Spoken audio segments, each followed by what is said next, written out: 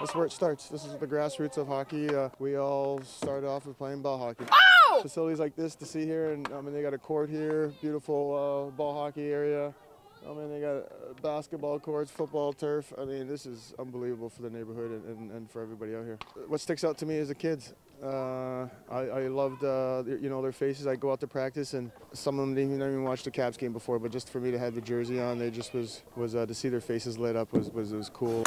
Had a lot of great moments playing on the ice wise, but I feel like the off ice is what really kind of the impact it had on kids and some of the people in the community that was what really rewarding. Talk about a guy that put in work, just to see kids grow into adults is unbelievable. Some of the stories of some of the kids, how they came through the program, or if they never had the program, what could have happened. So to everybody in this world, we need more Neil Hendersons in this world. I grew up playing street hockey with kids of all backgrounds, ethnicities.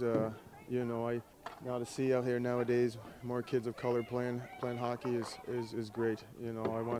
I want to keep pushing that, and hopefully more kids sign up to play. It's just about hockey is for everyone.